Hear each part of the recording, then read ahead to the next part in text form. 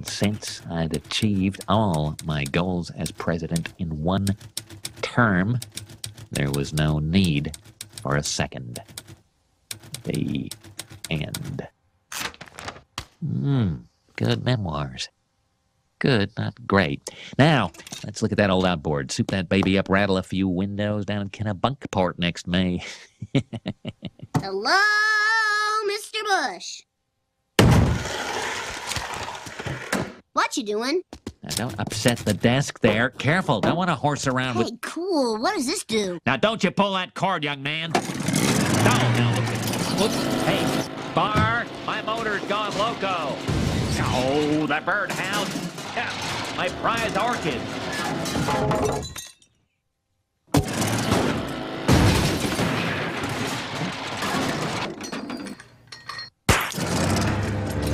No, not the memoirs. Don't even think about it. Not gonna happen.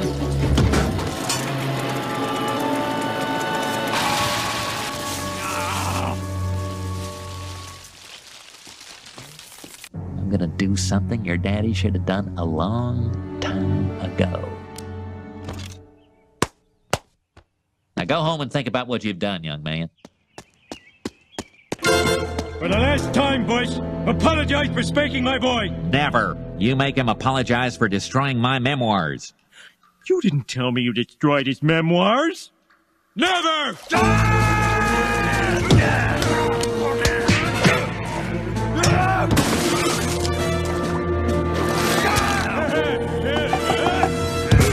George can be so stubborn when he thinks he's right. Well, Homer, too. They're so much alike. Too bad they got off on the wrong foot.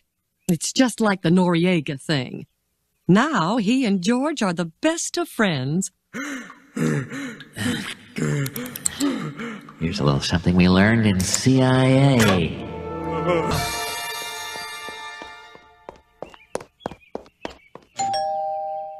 Hello? Hello?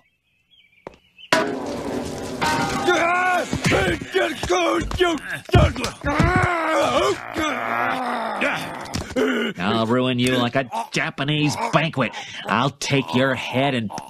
Gorbachev, what are you doing here? I just dropped by with present for warming of house.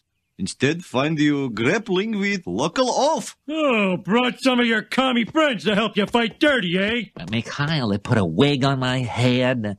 My memoirs got... George, this is the last straw. You apologize to Homer right now. But, Bar, we can't show any weakness in front of the Russians.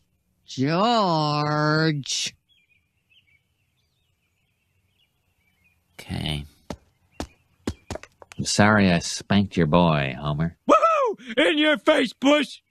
Now apologize for the tax hike.